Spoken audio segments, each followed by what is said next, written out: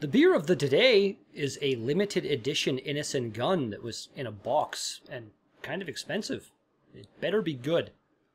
What be going down, people of the world? Redbeard here, coming at you from his couch. Welcome back to another Daily Drink vlog for the beer of the today.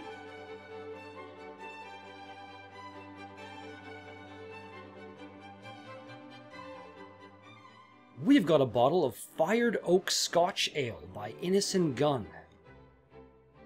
Oh yeah, it's in a box. I haven't actually opened it yet to see what it looks like at all, so let's do that together. It's got a... Innis Gunn has cool bottle caps. There you go. See that right off the hop. And what do we have here?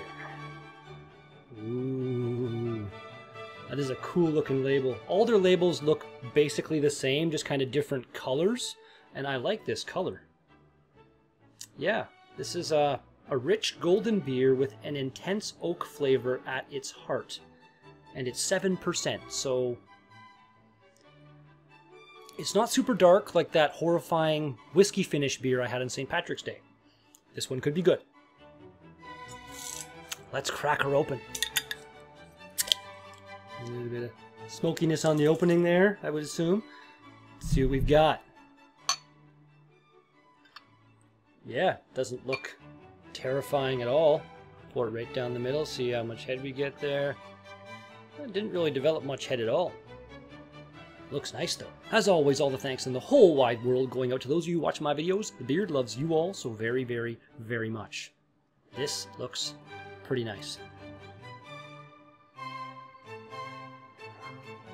I don't know about that aroma.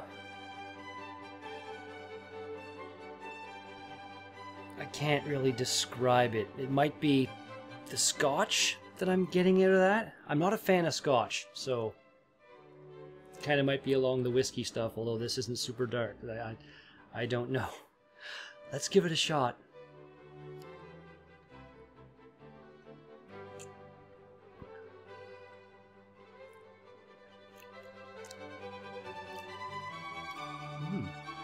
Ooh. Ooh. That, what does it say?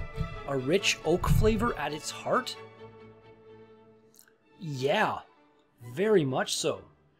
A little bit of the Scotchy flavor off the start, but not enough to make it bad for my palate. This is okay. This is pretty tasty, actually. Let's do this. Cheers, everybody.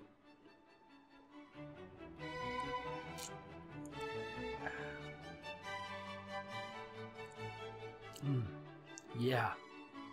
The initial flavor isn't fantastic, but once it transitions into the other flavors that are there, it's just amazing. It's a really, really complex beer, I guess you could say. There are different things written on both of these. So let's read the bottle first. This ale was created to celebrate oak maturation, using a combination of lightly toasted oak and a unique batch of super heavily toasted heartwood American oak, which was taken to the point of catching fire. Drawing on the flavors and aromas of this intense charring process, this beer is packed with notes of coffee, spices, vanilla, caramel, and roasted wood. We have ingredients here. Strong beer contains wheat, barley malt. That's all it has, apparently. Weird. Coffee, spices, vanilla, caramel. I got the roasted wood and the maltiness, but...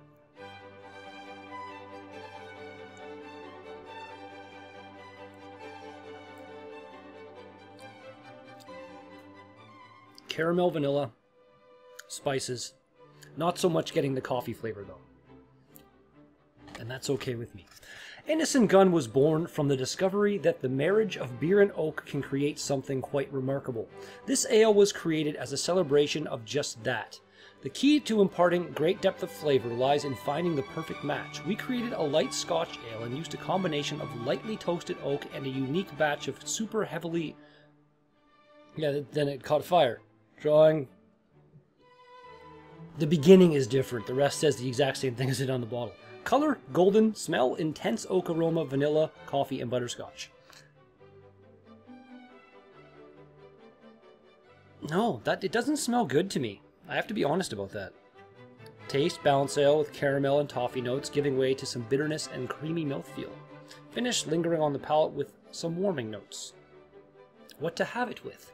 Mushroom risotto, meatloaf, ploughman's lunch, blue cheese, and walnut cake.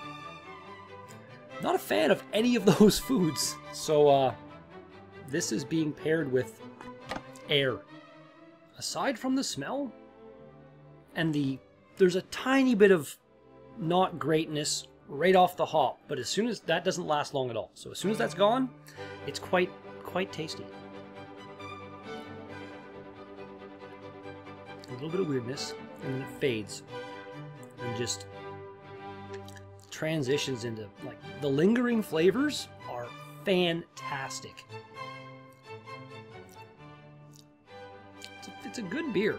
Like, for someone who's got a more refined palate than me, and can actually pick up on all these things, you'd probably really, really enjoy this beer. Today being October 20th, on this date in 1873, Yale, Princeton, Columbia, and Rutgers universities came together to draft the first Code of American Football Rules. It's pretty cool. I'm not sure if it was really around before. I don't know when football, like the first game, was actually played, but I imagine it was before then, and then they finally came together to ratify and make all the rules the same throughout the sport, kind of thing. In 1944, liquefied natural gas leaked from storage tanks in Cleveland and then exploded, resulting in a fire that leveled 30 blocks and killed 130 people. Yeah, that would be terrible. And it's weird that happened, like, in America. I'm sure when it happened, because it was 1944, the first thought that was in people's heads was probably sabotage from the Nazis. Maybe it was. I don't know.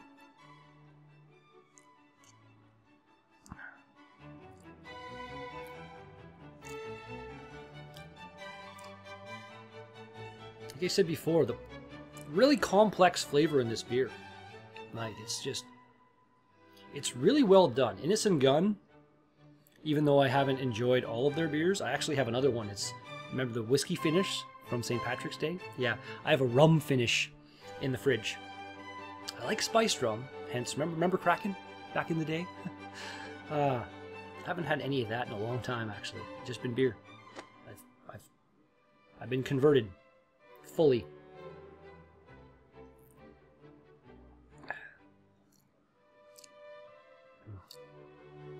I really wish I could fully appreciate this beer. Like, I can appreciate it, but not to the extent that I'd like to. I'd like to be able to be like, it has this smell, and this smell, and this smell, and it has this taste, and this taste, and this taste, and be all accurate, but I don't know. Maybe someday I'll take a course or something, but I kind of like learning as I go. It's fun. On this date in 1961, the Soviet Union performed the first armed test of a submarine-launched ballistic missile, and in the process probably freaked the hell out of a whole lot of other countries. Them being the first ones to have that capability. They could just go underwater in their submarine all undetected, pop up all discreetly on the coast of wherever, launch a few missiles, and then sink down and go away. Yeah, that would have been a scary thought. 1961? That was, the Cold War was going on then, I think, so yeah. Probably quite scary for a few people.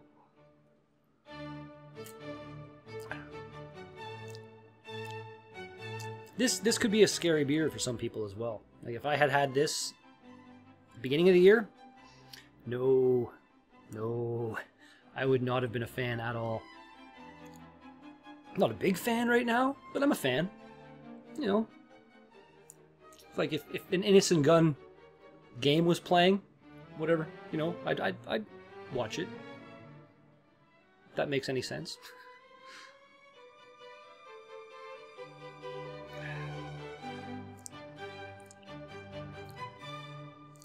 Really not a beer I think I could even attempt to chug. Like that. It says creamy mouthfeel. And it is. It's not really filling or heavy, but it has a full feel in the mouth, if that makes sense at all. In 1973, on this date in the past, the Sydney Opera House opened. Basically the most iconic image of Australia. Unless, like, you count a kangaroo or something. Boomerang, maybe? I don't know. There are other things, but, like, that's the famous image that I'm sure everyone knows of. Finally, on this date in the past, in 1977, rock band Lynyrd Skynyrd's plane crashed.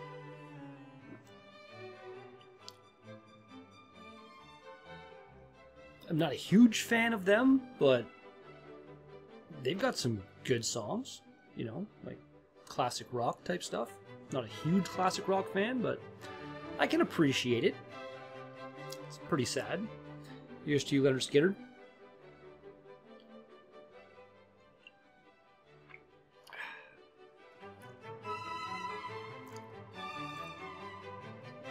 Smooth. Nice carbonation as well. I think I mentioned that before. Just, I almost wish I had another bottle because it's one of those beers that the more I'm drinking of it, the more it's kind of coming to life, and it's good. Drink number the last.